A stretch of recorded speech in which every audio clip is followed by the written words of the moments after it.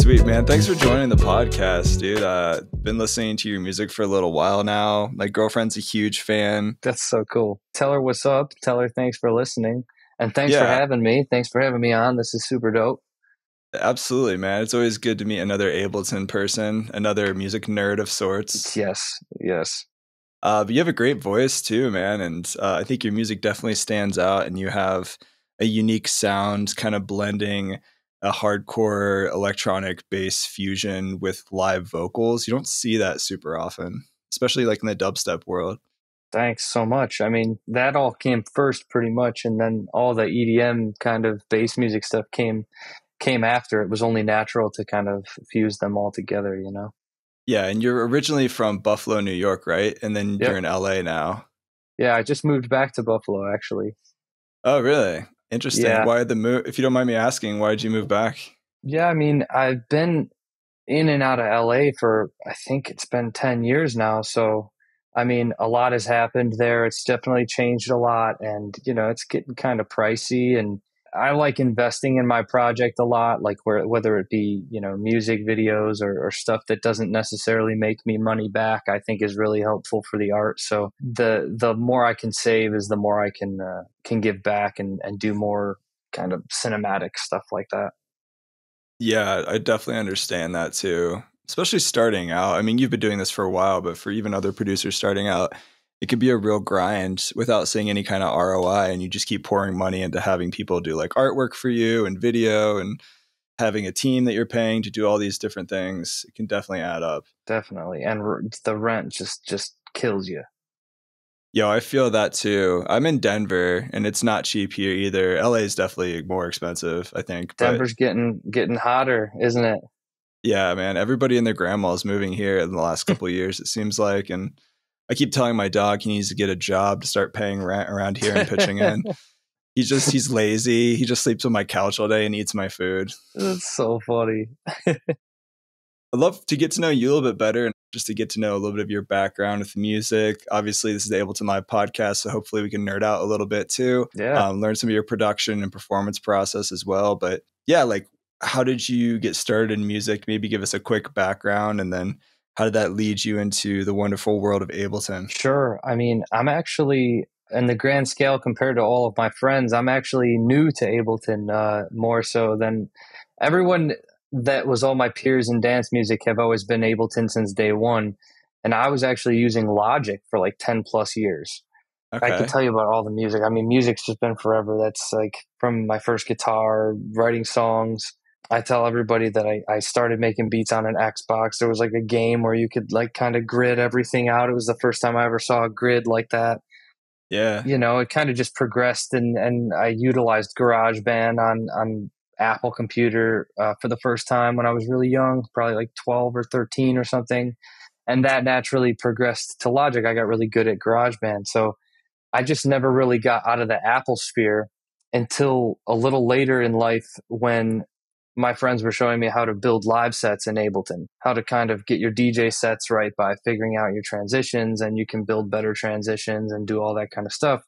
And it was really like the tempo automation and the automation in general that made me really start to question everything. And I'm like, you know, I can make an automation curve in like 5 seconds in Ableton, is to where like is kind of just janky and not really snapping in the right spots in some other DAWs.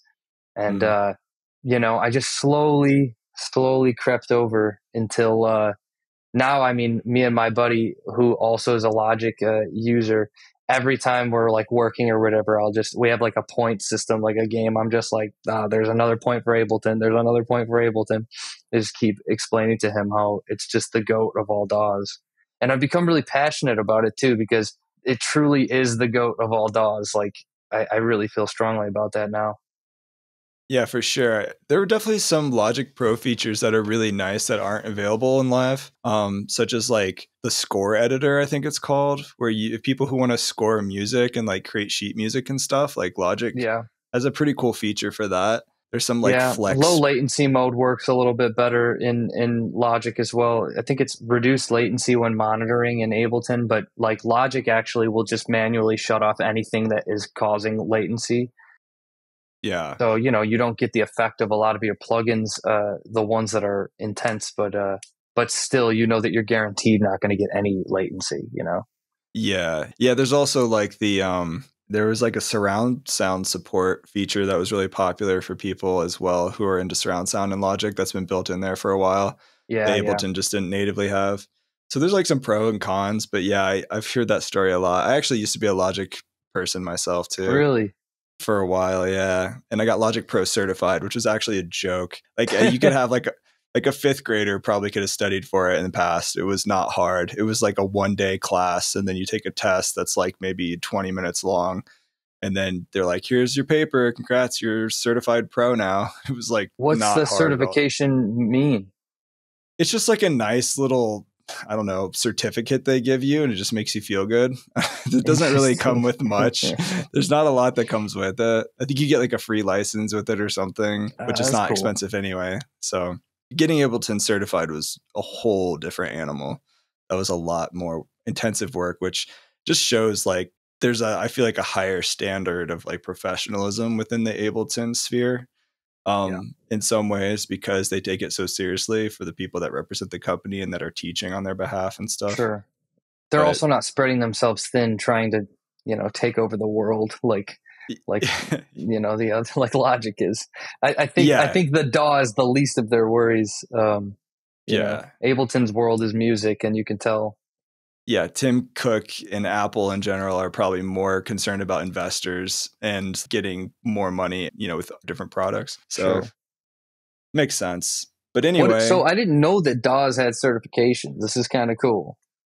I mean, I don't know of any other certified DAWs like where you could get a certification. The Ableton Certified Trainer is the official title. And I think there's like about 380, almost 400 of us in the world now, I think. Wow, that's cool. Which was a pretty intense process. The first time I applied, I failed. And then I had to wait like another 4 years to apply. And they do it in different parts of the world.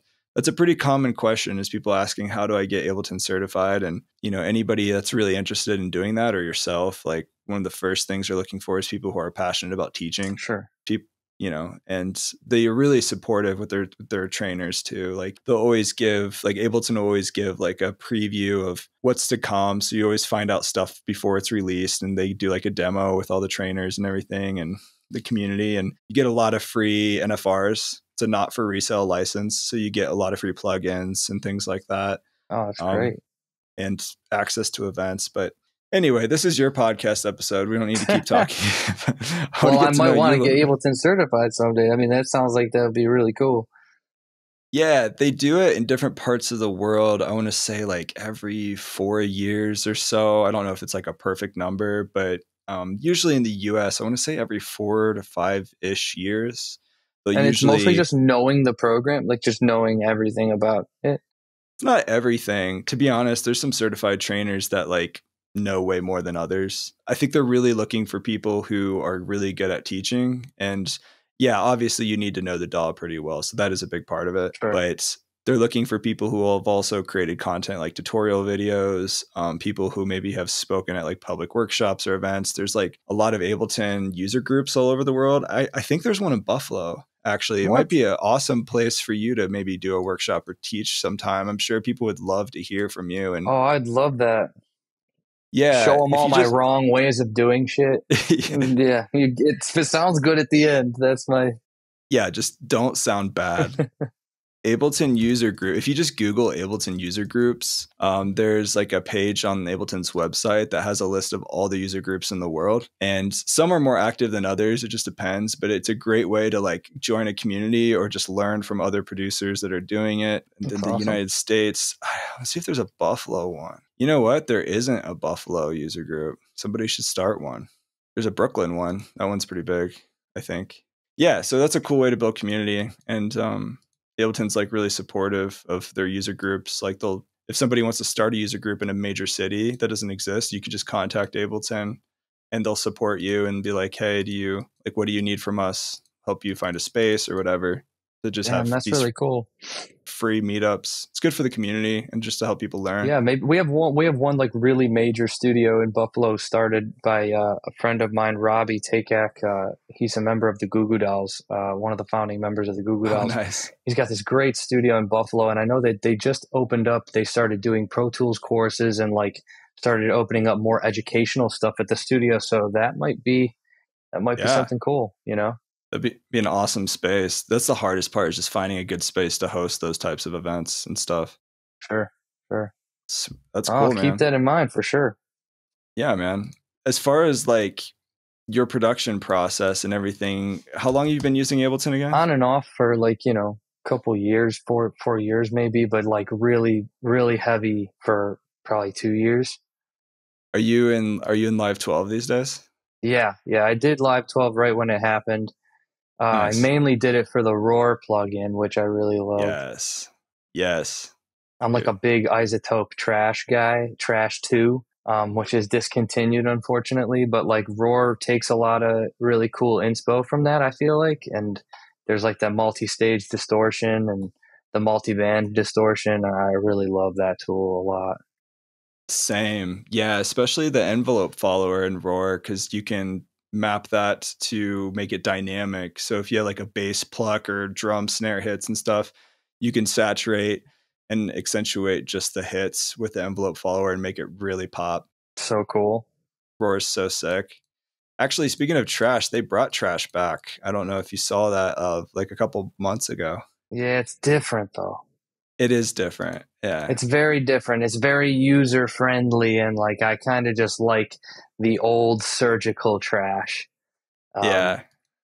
Yeah. But it's cool. There's some cool. I always like hearing what kind of presets they're doing and what kind of they're always trying to make something cool. I put a lot of emphasis on like the convolving stuff, which was I didn't really use all that often in Trash 2, but it's still cool.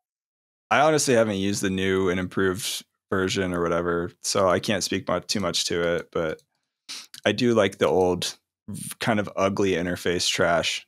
Yeah. Yeah. It just looked like almost kind of like a Windows XP type of interface. Yeah.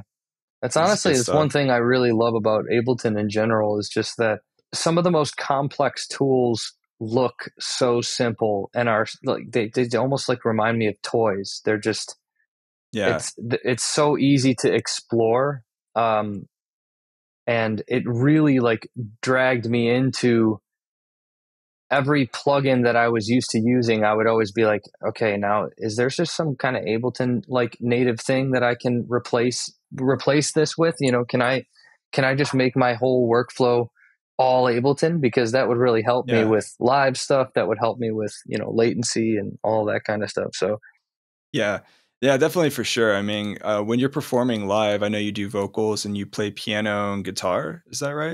Yeah. Are you running that through live, like Ableton? Are you performing? I have a couple different like setups that we do. There's some that are just straight DJ sets where I'll just be singing over a DJ set, depending on if it's like a festival or whatever, if it's tough to set up all the live stuff.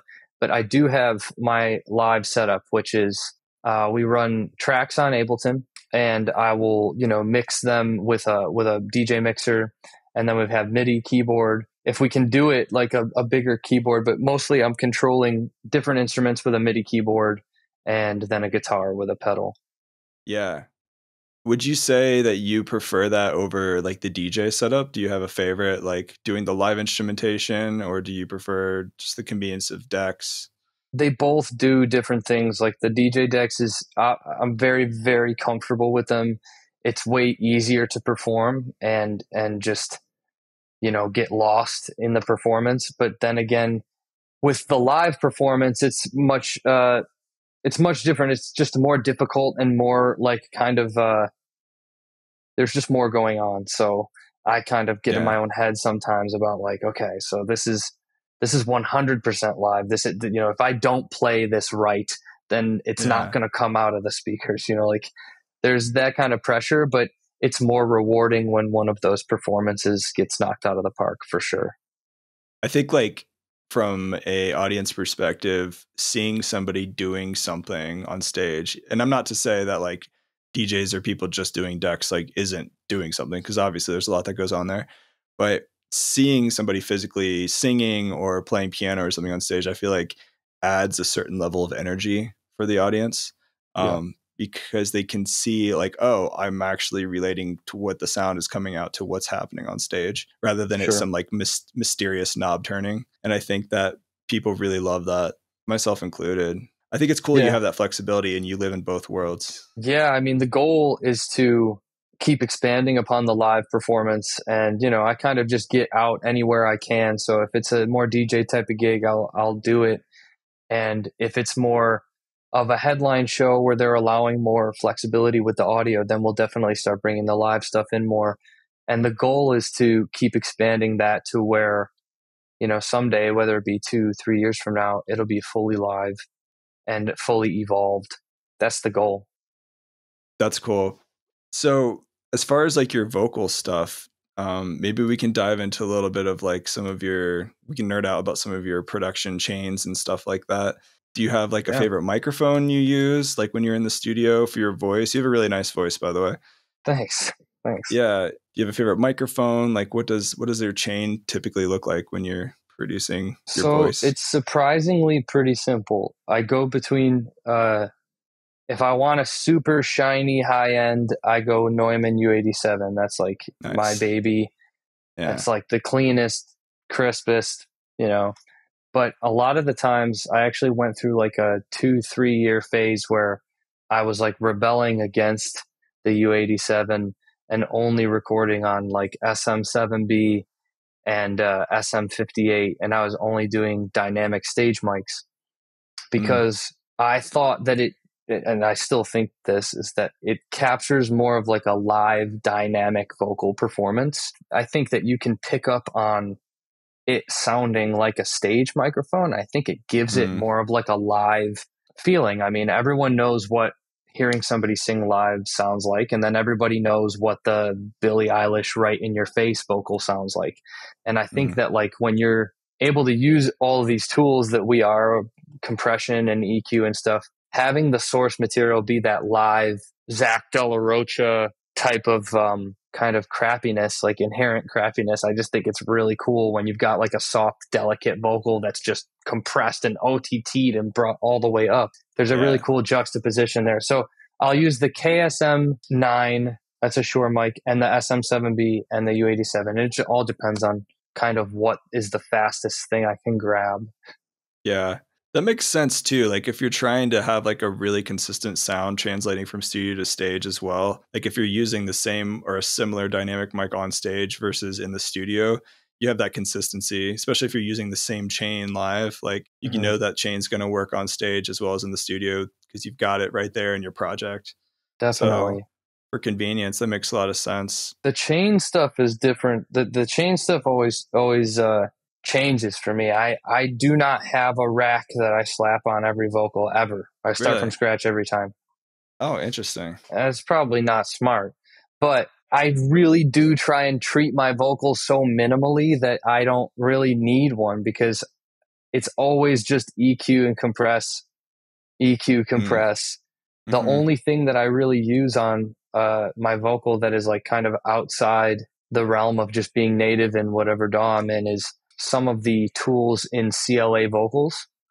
I think they're really cool. Yeah. They got a nice doubler in there, and there's like a cool little EQ boost and a cool little compression thing, but everything else is just, compression, EQ, maybe multiband compression. Yeah. DS. That's it. I think like the microphone, if you really know what you're doing and if you're a talented vocalist with experience, like the microphone you choose makes the massive difference. I mean, you could always sing into like a really shitty mic and then process it to make it sound good. That's happened many times. But there is something about saving yourself the work, having something like a U87 that's going to really catch the clarity, and then you have to work not as hard later building out a chain to make it sculpt and sound right. Sure. I've also just been really like liberal with recording a bunch of stuff and knowing that the source material is decent and not trying to polish everything too hard. That's been like my motive over the last, I'd say 2 years, is that's kind of why I don't care about grabbing the stage mic and just like giving a wicked performance, so that I don't have to think about, am I close to the mic? Am I far from the mic? I don't care if there's even like plosives or anything. Like, if I'm giving the best vocal performance, then I know it's going to be good source material. And even if I put the guitar in and I know that I really just ripped a good riff, I try and just get it to where it sounds good and not go crazy on technicality, unless there's any major obvious clashes that happen in the mixing phase. I usually just get something sounding good, and then I'm all gain, and I rarely like carve and do any of that kind of stuff. Yeah, for sure. Sorry, my dog's barking. Roscoe, no Get bark. a job, dude. Get a job. Come here, Roscoe. No barking. He's bored, dude. He gets bored every like 20 seconds. He's an Australian cattle dog, so he's got like crackhead energy. It's insane. Oh, God. You want to say hi? You want to see him? Come here. Yeah. Come here. You're on the podcast. Oh, he's being shy. There he is. Say hi. Oh, my God. So cute. Say hi to the people. He's my ghost producer. Secret's out. He like knows where the mic is. He makes all my music. Yeah, he's a professional. He knows what he's doing in the studio. He helps me with that like 35K range when I'm mixing, It's like the really upper frequencies. He's got good ears. That's so funny. He's got really good ears, don't you, buddy? All right. He loves the Mag EQ 40K band. Yeah. Do you know about the Mag EQ? Yeah, Mag EQ is amazing. I use the UAD. The UAD version is what I've used. Oh, nice. They like recreated it. Yeah. I'm a sucker for a lot of like analog emulations, like the Paultec EQ. I just love that thing. Great. It's like really stupid simple, but it just sounds nice. You can get like a nice low end thump on a kick with that really easy, or just dialing in little tweaks of stuff. Ableton's like channel EQ. I don't know if you use that much, but like I overlooked that for a long time. That's just the 3-band one, right? Yeah. But it's also, I don't know what the proper word is, basically listens to the input and it actually slightly adjusts based off of what it's hearing as well. I did not know that. It's not a dynamic EQ like a true dynamic EQ is. It's not like Soothe or anything like that, but it does kind of react differently and has like an analog character to it. That's interesting. Like the sweet spot of those 3 bands potentially changes? I honestly can't intelligently speak about it, but I know it has analog qualities to it. That's cool. So, yeah, I'm not sure what's going on under the hood, but that's what I was told. Yeah, well, I'm going to try using it now, because that feeds into my like more high, more low type of 100%. Mentality. Exactly. That's what it's made for. You just need a little bit of that upper or lower band or some mids. That's where it really shines. I didn't use it for a long time. That's how they used to do it, man. I mean, that's literally a channel EQ. I mean, it's right. I mean, that seems so liberating to just be like, these cymbals should be a little sharper. Yeah, it's like that was easy button. So you use Waves, obviously, with the CLA. Have you heard about their new EQ bundle that they just released? I've seen it. It's not the Silk vocal. It's not Silk or something, is it? I think it's maybe the Curves Equator. I think that's what it's called. The new Waves Curves Equator. It's supposed to automatically EQ your mix for you. Yeah, it just makes the song for you. They have it for like a purpose of mastering. It also, I haven't tried it yet, but I saw a bunch of ads for it. It's like a smart resonance suppression plugin. Yeah. I saw that too. I feel like everyone like shit their pants when Soothe came out, and then everyone got into the lab again. Yeah, just like fixed all the mistakes in their old tracks where stuff was harsh and they didn't realize it until after they released it. I think we've all been there. Yeah, I mean, you can really soothe the life out of a lot of stuff, though. Yeah, that's true. You can flatten stuff too much. You gotta be so careful with Soothe, man. That thing is like...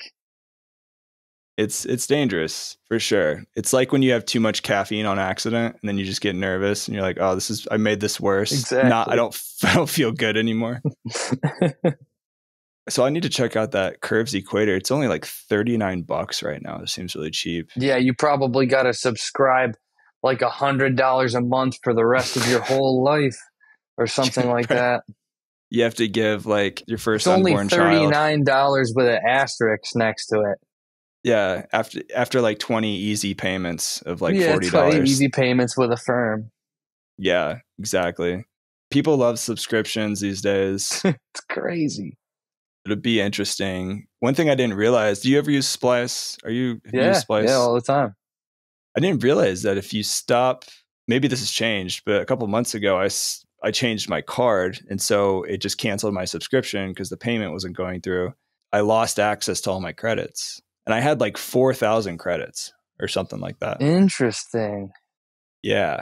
So anybody out there, just be careful, because if you stop subscribing or it gets canceled or something, but I lost like 4,000 credits when I resubscribed. That's pretty crazy. You know, Yeah, what would be I thought that even was more weird. evil is if they just stripped all the audio out of all your projects once you unsubscribe. Actually, that'd be a better business model. You'd have people sticking around way longer. Oh my Just god, like they would be the devil, dude. That would be it. They'd have all of us by the balls. No, for real. That would be awful, man. Just you get that like that awful orange bar at the bottom of Ableton, says media files missing. Oh my god, it's the worst thing I've ever seen, that bar. Gives me anxiety. I know. I wanted to let you know that Atom Audio sent me 2 of their studio monitors, and I'm madly in love with them. And if you don't know Atom Audio, they're a Berlin-based company that is a leader in audio gear. They've been around for 25 years, and they've crafted some really high-quality studio gear trusted by top producers and engineers worldwide. The H200 closeback headphones offer clear sound, memory foam comfort, and easy connectivity with laptops or studios. They have the D3V monitors, which is Atom Audio's first fully active desktop speakers, and they give you some really powerful sound with their AMT tweeters. I absolutely love the mid-range for their speakers. The A8H I'm using right now, I love the mid-range. I heard it said really well once that good engineers master the lows and highs, but the best engineers master the mid-range. You need to be able to hear well, which is why you should check out Atom Audio's headphones and their studio monitors. Just go to atom-audio.com or check out the link in the show notes. And now back to today's episode. Do you have any favorite synths? I know you make a lot of synth-based music, a lot of bass stuff. I mean, it's changing a lot. Like I was working off like one main computer for a long time, and I was collecting a lot of things and obviously creating a lot of patches and stuff. When I started kind of switching over to this new laptop that I'm on, I just like been going so fast that I haven't like fully made it mine. Like it would be really cool if I sat down for one day and just like got my patches and got my stuff all organized. But like I'm always delivering something. I feel like I'm always finishing a mix on something. I'm always delivering something. If I have an idea, it's always just got to come out. It's like I don't have as much time to just play and customize anymore. But it changes all the time. I'm really into Spitfire stuff. Yeah. They've been coming out with some really cool stuff. Like normally Spitfire is like just string and piano and brass aficionados, but lately they've been coming out with a lot of really cool like synth mixed keys, some weird stuff. Yeah, I haven't really used many Spitfire synths, but they make awesome stuff. Like Yeah, Spitfire they Labs. do. Yeah, Labs, all the free stuff is really incredible. Dude, it's such a nice gift to the world. If you want like a good violin sound or some brass or piano, Yes, good stuff in here. But what else as far as synths? I mean, just in life, I just got a couple of years ago. I got this Moog One synthesizer, which has just been the coolest thing I've ever gotten to play with. I almost never have to use a soft synth again, but like obviously we do out of ease. But I like the old emulators. I also really love Native Instruments stuff like Reactor and Razor within Reactor, and like they've got this really cool I forgot what it's called, pan flute, I think. Is it a Reactor instrument? It's really cool. Okay. If you run it through Trash, it gives like this really cool thing that I've been using for years now. I call it the iron flute, but basically it's a type of distortion that goes on this like flute sound, and it like just does this thing to it. I don't know how to explain it. Oh, okay. That's I haven't played with Reactor much, but I know people like it. I've heard several people say they really like it. You said you had a Moog 1. Is that analog or is that like a digital Yeah, plugin? it's analog. Oh, nice, dude. Those are like 10 grand. That's a nice It's a synth. beast. It is a beast. Things are incredible. I have the Sub 37 over here. It's like its little brother. Nice. But yeah, this thing's sick. I would love to have one of those someday.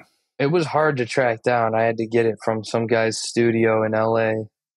I don't think they I don't know if they make them or something. No, I don't anymore. I don't think they do. I mean, they might, but I don't think so. I mean, it's got like a full ass computer inside of it. It's really wild. Yeah, that's a great question. It's discontinued. Wow. I think it's like 16 voices, 16 analog voices. Yeah, you can do a lot with this thing. It's nuts. It's a gnarly synth. I mean, it's kind of nice though, because like the more quote unquote modern Moogs, I guess not that modern, but you get the best of both worlds because you can save digital banks, but it's still analog. Yes, you that's know? very cool. So you get the best of both. And then using like a external instrument device in Ableton, you could just program the MIDI clips and then just run it through and just play with it in real time and just make mud pies and resample it. That is the coolest stuff. Yeah, I do that a lot. Super fun. Resampling with Ableton is like, let's just top 10 reasons for goatedness. The resampling and the sampling and the resampling of entire groups and the ability to just play. I mean, like, it exists in other DAWs. All the resampling stuff, it exists, but like not really as good and as easy. Yeah, man, there's a lot of sampler plugins out there and sampling plugins, but there's something called the rolling sampler. Have you heard of this? No. It's a plugin somebody told me about a couple episodes ago, and unlike traditional samplers, like it continues to listen. So like you have the capture feature in live. Yeah. So like if you're playing MIDI notes, right, you can recall what you just played. It's like capture for audio, basically. That's pretty neat. So if you like make a wild sound, you're like, oh, I wish I was recording that. Well, it's like automatically recording that. Whatever it's always listening in the background. So then you can just drag that. Yeah, it's called Rolling Sampler. It's a third-party plugin. You can just drag that audio right into your session. That's very cool. Yeah, it's mostly with like reverb tails. When you start adding plugins while there's a reverb tail happening, that's when I'll really want that last couple of seconds. Exactly. That's a perfect use for it. Yeah. Any other, like, speaking of like Ableton Live specific stuff, you mentioned Roar. Roar is definitely the GOAT. Any other things that like are your go-to toys that you use a lot in projects? I mean, like when I really started getting back into Ableton, I downloaded a bunch of packs. I think the packs are absolutely killer. Yeah. Some of the old vintage like construction drum kits are so cool. Like I make a lot of hip hop beats, so like, you know, just being able to use some of those are really cool. Yeah. Obviously, Granulator has taken a bunch of time out of my life. I've played with Granulator a lot. What else? Have you played with Granulator 3 and Live 12, the new one? I don't think I have. Yeah, it's really cool. It has instant audio input that you can record directly into it, and then you can start playing it back immediately. Is this supposed to just be in Ableton 12? Yeah, it is. You have to download it, I think, as a pack for the Granulator 3. I think it's a pack thing, yeah. And then you can have it. But the Granulator 3 has like a couple new modes and things in it that are really sick. I was recording my Moog directly into it, and then you can start playing it back as a MIDI note, which is kind of fun. Oh, that's so dope. You can instantly sample like short snippets of audio into it. That's really cool. Yeah, I'm going to check that out for sure. Yeah, that's a fun one. Just wanted to let you know, Magic Mind is a delicious productivity drink, and you should check it out. It gives you all the mental clarity and focus you need without the unhealthy side effects like chugging coffee or crappy energy drinks. One little shot gives you the perfect combo of nootropics, adaptogens, and functional mushrooms in a high-quality little matcha shot. This drink is incredible. I've given it to a bunch of people on the podcast. They all love it. It tastes good, makes you feel good. There's no crash or come down. If you want to get 50% off, then use the discount code AbletonMusic in all capitals. That's Ableton Music. Just check out the link in the show notes to grab your own Magic Mind. I highly recommend it. You won't be disappointed. This is a great deal. I've talked about it on the podcast many times, so go check them out. You've been making music for a while, obviously, not just in live, but Logic and other stuff.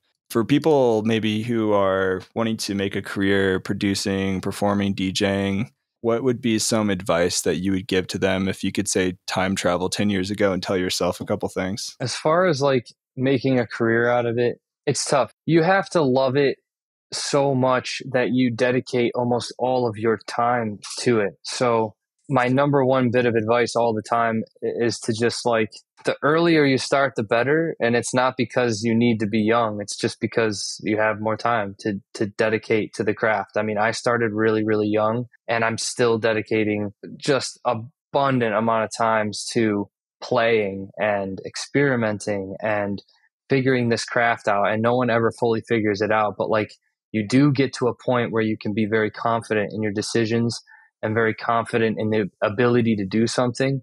And that's where you can make it a career. So I would just say, you know, if you really love it, then spend as much time in it as possible, and you'd be surprised before you start becoming really proficient at it. As far as like being an artist and making a career out of being an artist, 10 years ago, I wish I would have understood the value more of connecting just with a community and connecting with your fans and building a community around your fans, and just keeping those connections really close and being as generous as possible to them. That's something that I think I had to figure out, because I always thought that you would just like make your music and put it out, and then all these people are going to like, you know, hear it and gravitate towards you. It's the people who cultivate a community and who don't really focus about the outside noise and focus inward. That's who sees the most results and who sees the most success usually, because their head's just in the right spot. Yeah, no, I think that's really true. Like not seeing your fans as numbers, but just as like another, like people who have human connections and who need human connections like we do.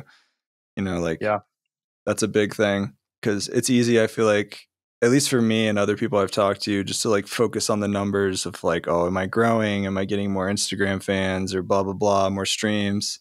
There's a lot of artists that do a really good job of intentionally just meeting up with their fans one-on-one, or just like making those efforts to have those like personal moments of connection. It definitely helps. Yeah. I mean, there's like a huge responsibility when you're able to make things that can create that connection with many people at once, you know? So if your song does have an impact on a ton of people, you know, all at one time or over the course of a couple of years, it's just not to be taken lightly. And yeah, you do, you know, you gotta really water that seed, because, you know, other people like to experience things together too. You know, there's a lot of people that are reliant upon that community, and they make up friends. And it's been like the coolest thing in the whole world to see, like when people can actually make friends just through like support groups for you, you know, like people getting together and they want to come see your set together. And then the next thing you know, they're like best friends. Like that's the coolest thing. And it all just comes from recognizing that there is a community forming and being as good to them as possible, you know? Yeah.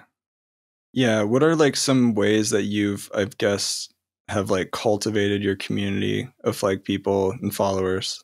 Like, is there anything specific you can think of that's like, this worked, this really helped? Yeah. I mean, there's all the basics. I mean, there's like Facebook groups and whatnot, you know, like, being active within Facebook groups, also just responding, just taking the time to respond to people. It gets tough sometimes when you're over inundated during maybe like some certain festivals or whatever, your DMs are blowing up and all sorts of stuff. But, you know, just the occasional response on DMs. And if your fans are saying, hey, we're coming to see you here, just saying like, that's dope, can't wait to play. That always goes like a really long way. And then I've formed a community on Twitch. I do live streams. I used to do live streams on Instagram every Monday. And then we moved over to Twitch. and have tried, stepping the game up over on Twitch. And that has just helped a ton because we just chill, we just hang out and I'll just play deep cuts or unreleased songs or whatever. I mean, the floor is mine and we get to just kind of mess around and everyone's got, demos. And if there's artists in the chat, they send their demos, we listen to them. That's cool. It's That's all that awesome. kind of stuff, and everything counts. Also, the lay low, being able to have a texting community and SMS messages with people, like keeping them up to date on your tour dates, and people send messages to that number that you have dedicated, and you can just answer back, and sometimes it's like the coolest thing for somebody. Yeah. Yeah, for sure, man. Well, that shows that you care too, and like you're accessible in some respect. Obviously, you're busy, but making that time to engage your fans, like that's awesome. It's something not a lot of people do very well. Yeah, it's important. It's the Yeah. only reason why we get to live this kind of life, or pursue being an artist, which is like, seems impossible for a lot of people, and sometimes, most of the time, realistically, it is very difficult to maintain. Yeah. You also recently launched your Blue Butterfly Records. And I think that was at the same time as your new The Dark EP. Yeah. So what inspired starting this record label? It kind of plays perfectly off what we were just talking about. I mean, I have been releasing music for a long time on labels. You're always looking for the best opportunity to be able to get the music out to the most people. And, you go with labels, and labels promise you this kind of exposure and that kind of marketing and, all the yada, yada, yada. So I think it just got to a point where I'm creating so much music. I would get together so frequently with my community of fans, getting together on Twitch, once a week or whatever. And it just kind of seemed ridiculous to not always have something readily available to be giving to them.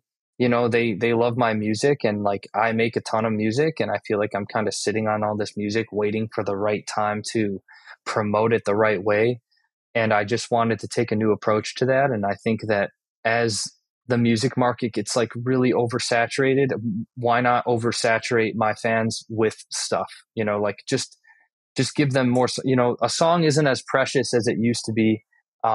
It's 3-4 minutes of audio, and most of the time I'm just creating it because this was so cool. I made this song in like 3 days, and I just want you to hear it. And I just figure like maybe if I take on a new mentality about the whole thing and stop trying to save it up for this or that, then I'll just start releasing more. And then I just looked into what it would take to start distributing and just getting the music out ASAP. Yeah. And the In the Dark EP, I had the song In the Dark already, and I had the other kind of demos, a bunch of demos laying around. So I just said, fuck it, In the Dark will be the first track. And what would that sound good going into? And then I picked the next one, and I said, all right, now what would that sound good going into? I picked the other one, and there was such low pressure that it felt so good to just put it out and be like, here you go. So is this Blue Butterfly Records, is that mostly to distribute like all of the extra music you're making, or is this like a collaboration effort that you're going to try to bring on other artists as well? So for now, it's mostly just so that I have a direct point of access to everyone, and I can get music out as quickly as I want to. I did sign one other artist, my buddy Frankie IV. We put out his single. He's got some music out, but it's been a while since he's put something out. So I wanted to get some stuff out. He's been working with me for about a year now, just helping in the studio, and we write a lot of stuff together. And he's got his own project, so I wanted to give him a platform to be able to get some stuff out, and that's done really well too. It eventually, I think, will become a place where I can start releasing more and more from other people. But right now, the infrastructure is not quite set up to just be like receiving demos, putting stuff out, slating it in. And I also don't want to become that. That becomes a lot like these other labels, which, nothing against them. I think be as entrepreneurial as you want, and but they get really overcrowded sometimes, and it seems to be more of a volume thing than a quality thing at some points. Yeah, I mean, that makes a lot of sense. I was talking on the podcast with Barclay Crenshaw, and he said he tried to listen to every single Dirty Bird demo that was sent in for his label, which I can only imagine was an insane amount. And he said he made it a point to try to listen to every single one. And he did that for a long time, and he just completely, I think, burned out. It's just so much to manage to be able to listen to that much music coming in when you It's a have lot. like, yeah, it can be tough to get your music in front of certain labels. So yeah, that's a whole nother thing. But Yeah, it's also like, you know, you have to then like constantly be either rejecting people or, you know, like constantly be like, ah, this doesn't align with my taste or doesn't align with what I think can be monetary or, you know, all that kind of stuff. So I'm treading pretty lightly with it. I can only imagine some, you know, Dirty Bird was like the craziest thing. And I can imagine a lot of people were submitting. So yeah, for sure. Props to him. He just like yes. left the whole house music scene, and now he's like kind of like the bass music dad. He's just like traveling around and like just doing whatever he wants to do now. He doesn't have to like succumb to a certain genre anymore, which he felt pressured by. And it's cool. He seems really happy just making crazy bass experimental music and playing shows. And That's so cool. That kind of freedom is the goal, man. yeah. Well, you seem like you're crushing it, and been loving the new stuff you've been putting out a lot. Thank you. I typically, I mean, I know we're getting close to the hour, but I typically ask everybody now on the podcast to ask a new Ableton AI chatbot that I made a question. So Okay. so I built an AI chatbot with the help of a brilliant developer. So if you could ask this Ableton chatbot any question, it could be like as obscure, as specific as you want it to be. What would you ask it? And it doesn't have to be just specifically about Ableton, although that's what it's mostly trained on. I'm going to piss Ableton off by asking this question. Perfect. Dear Ableton. Well, actually, his name is Abe. His name's Abe. That's the bot's name. Dear Abe. Dear Abe. This is for when you have a ton of tracks in a project and you also have a ton of vocal tracks in a project and it eventually becomes unmonitorable. Okay, what is the best way to achieve the lowest latency when recording and monitoring recording vocals and monitoring in a project with an excess of 150 tracks? With an excess. Get to work, Abe. Dear Abe, what is the best way to achieve the lowest possible latency when recording vocals and monitoring in an Ableton project with over 100 tracks? It's a good question. Let's see what Abe has to say. All right, here he is. Here he goes. So he gives us step-by-step 5 points. Number 1, enable reduced latency when monitoring. Go to the options menu, enable reduced latency when monitoring, blah, blah, blah, blah, blah, blah. Number 2, adjust audio buffer size, lower buffer size, and audio tabs of preferences, blah, blah, blah, blah. Number 3, manage device delay compensation. Turn off device delay compensation. If you have latency issues, consider turning off device delay compensation. It's not usually recommended as it can cause tracks to be out of sync, but it might help reducing latency. Optimize CPU load. Consider freezing tracks with third-party plugins or using fewer CPU-intensive devices to reduce the load.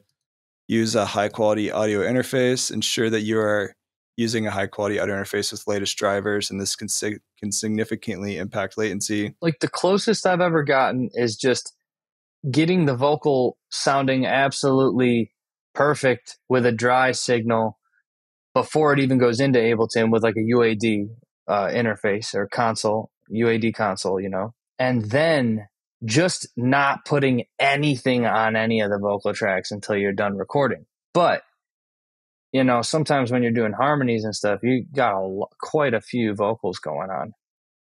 Yeah, man, as far as performing live, I mean, that's why I always stem group stuff together and bounce it down to less audio files, because then your computer's not going to work as hard and you have lower latency. But as far as the AI chatbot goes, I trained it on all the podcast episodes. Really? He's got all the podcast episodes like yeah, in? He knows all the podcast episodes. That's pretty crazy. It took a lot to transcribe 172 episodes, but he did it. That's insane. Yeah, I had a lot of help. Yeah, man, AI is getting really smart with all that stuff. It's very cool. But dude, thanks for joining the podcast, man. Yeah, once again, loving the music, loving the new tunes. And is there anything you want to say to the people before we go? Also, where's the best place for people to find you? Best place to find me is usually just grabbitzmusic.com or my Instagram or my, Twitter. Probably Instagram is the leader, but mostly Spotify because that's where all my music is. But yeah, thank you so much for having me on. Ableton truly is one of the greatest DAWs I think to ever exist, and probably will be in the future the greatest DAW to ever exist. It's just so sophisticated, and I really am a huge advocate for it. Yeah, that's why I'm just kind of honored to be on here. It's really great. Awesome, man. Yeah, no, I agree. I'm definitely a fan of Ableton. But yeah, hopefully it's around for a long, long, long time and just going to get more wild, I'm sure, with what that looks like, AI integration. I have no idea. Sorts. Oh man, I'm a little bit scared, but let's just let it happen and see. Yeah. I was talking with Ben Casey from Ableton and asking him what the future might look like. And he didn't give any definitives, but he told me, he's like, imagine how cool it would be if we had some kind of AI or something built into the DAW where it could help you finish compositions in your arrangement. So it's like, I've got 16 bars, help me turn this into a full song. And they just copy and paste and add tracks, and it helps you complete the rest of your arrangement right there. Seems like something amazing. Doable. That seems pretty doable. Yeah, for sure. That's what I'm thinking too. I don't think we're that far away from that happening. Because couldn't it just be like, make this a rock song and it kind of just goes off of normal rock structure, or make this an EDM song, goes off of EDM structure? It's all pretty much the same, Yeah, I mean, there's so many models already trained on so many different types of music. I think anything's possible in that regard. So it'll be interesting to see. Well, yeah, here's to the future of Ableton. Yeah, dude. Cheers to that. Yeah, dude. Thanks so much, man. It was great talking with you. Yeah, you too, Nick. I'll see you around, man. Have a good one.